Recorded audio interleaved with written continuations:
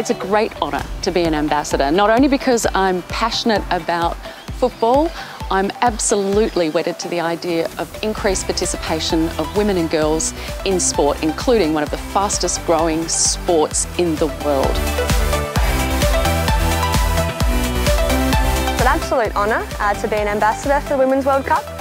Being a local South Australian soccer player and obviously passionate about soccer, I'm really excited to see how I can help out and get ready for the Women's World Cup. Having the Women's World Cup here, you know, people can touch it, feel it, see it, especially young boys and girls, just to see what it takes to be a professional footballer and everything else that comes with our sport. I think seeing women playing on the big stage is going to inspire so many young girls to keep playing soccer and maybe even start playing.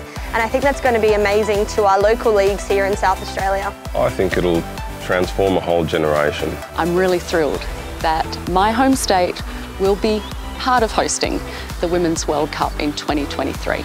Let's leave a legacy. Let's leave a legacy. Let's join together. Let's leave a legacy.